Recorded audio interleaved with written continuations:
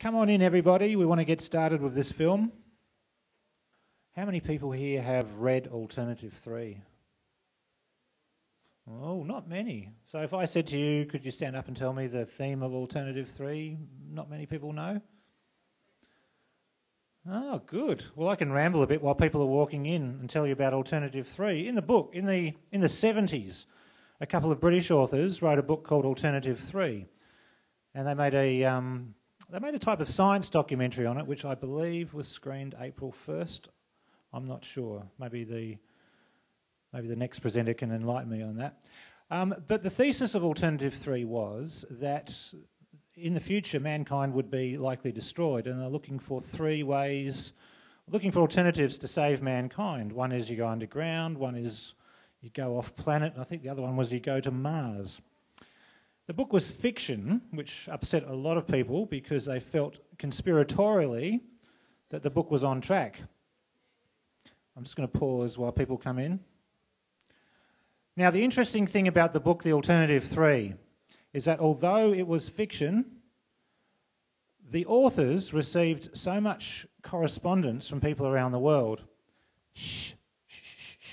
The authors of the book Alternative 3 received so much correspondence from people around the world, validating many parts of the book.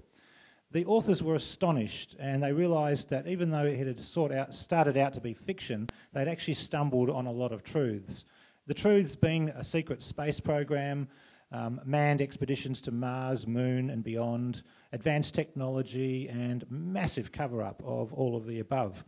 Now, the authors of Alternative 3 went to India, where they were setting about to write a follow-up book.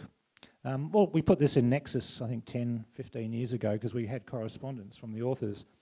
And while they were, I think, halfway through the second book to validate that Alternative 3 was actually largely true, even though they hadn't intended it that way, but their work was all stolen. They came back one day to their place in India and all their computers and boxes and boxes and boxes of very important research notes and other bits and pieces that they had been sent were all taken.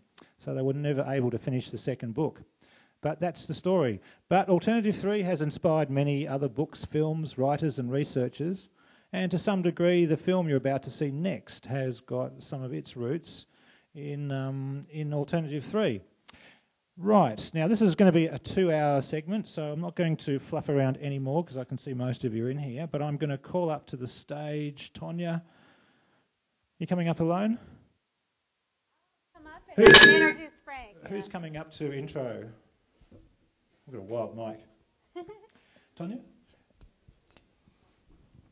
Anyway, the producers have come all the way from Germany to the Nexus conference. They are also the producers of Solar Revolution, which we screened here at the conference in 2013. And the film you're about to see is what we reviewed in the December-January issue last year of Nexus, I believe. Anyway, please give Tonia a big hand. She's going to tell you about the film, and then we'll be starting. I think I have a mic. Can you guys hear me okay? It is so exciting to be here. I'm so happy to be here. We'd like to thank Duncan Rose and also Nexus Conference and all the wonderful, amazing Nexus team. I was here at Solar Revolution in our big premiere in 2013, and it's so great to be able to come and share Packing from Mars with you. I'm the executive producer and producer. James L. Stewart, one of our executive producers, is here with us today as well. And we have a very special guest, the director and the writer of Packing from Mars, Frank Jacobs. So I'm actually going to have him quickly introduce the film, and then we'll start the show.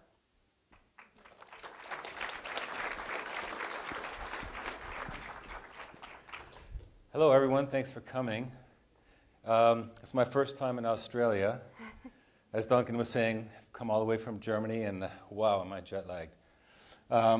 So, yeah, Alternative 3. We heard a little bit about it. It's, for me, kind of the inspiration behind the film, which goes back a long way. And what really interested me, I think, most about that story was the idea that it was so-called fiction or science fiction, that I was told, the person that introduced me to the book was telling me that it was actually truth masked as fiction. And I didn't get that. How many people are familiar with Alternative 3 or the book or the film? Okay, there's a few of you out there. I mean, it goes back 40 years. It goes back to a time when global warming and subjects about the collapse of humanity were pretty new and unheard of en masse. And the authors of that show, which was preceded the actual book, made it because they wanted to use it as a kind of mockumentary to mock people into showing them that they'll believe anything that's put out on television. But ironically, when Leslie Watkins then took on the story of writing a much more in-depth and detailed book version of the television program, he was surprised that the reactions he was getting after publishing it were so vehement about him having hit upon the truth. I mean, he was getting politicians calling him up saying, yeah, we know it's true, but you had to write it as fiction. And he was getting scientists and letters from famous researchers, including Mae Brussel from America, who was calling it the most dangerous book in his library. So I think the main thing about the alternatives was the idea of saving humanity, and that was the alternatives being cool the planet down by blowing vast holes in the ionosphere. Unfortunately, they didn't have the technology to close them back up again, so they abandoned that. The second one was to build underground facilities for humanity, which they felt was too expensive at the time, although I think some of you know there may already be such facilities in place. And the third alternative, which ironically they chose, was to go off-planet. Now, off-planet was a series of stages. First from Earth, then to the moon, and then from the moon to Mars. And they were using what they called a brain drain, which was kind of the subject behind the stories of the television program and the book, to take the smartest, gifted people off-world to begin setting up this off-world colony. So, we're going to encounter secret space programs. Naturally, for them to keep this secret, it leads to the idea that there was actually a breakaway civilization. That means people that seem to have access to technology which we normal folk think of as magic. Just like if we went back with our iPods 50 to 100 years and presented it to someone on the streets in New York, they'd think we're playing with magic too. So the technology these people have in this breakaway civilization is far, far advanced from what we have. And it's the kind of stuff that instead of being iPods and iPads, it's actually teleporters and time travel machines. So I don't get too much into the story, but I think it's really a testament and it's a dedication to whistleblowers. Those are the people who we've all heard about recently who have escaped these programs and lived to tell the story. And those are the kind of like the people that are waking us up. Their mission is to come out and to tell us things that we think are impossible, maybe in an effort to try and pull us out of the nosedive that we seem to be in.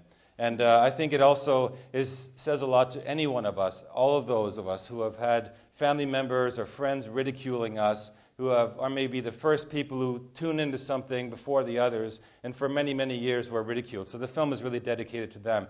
And it also has a very spiritual and philosophical approach to it, which we felt was important because when you're dealing with this kind of subject matter, you have to look at the philosophy behind it. You have to look at spirituality. You can't just digest a bunch of information and not think, what are the implications philosophically? What are the implications spiritually? So anyway, without further ado, I think that's about all I think we can say without spoiling too much. Tonia? It's a wild, wild ride down the rabbit hole. And if you enjoy the film, if you like it, and you want to share it with your friends, we've got DVDs available at the booth. We'll even autograph them for you. And again, enjoy the show.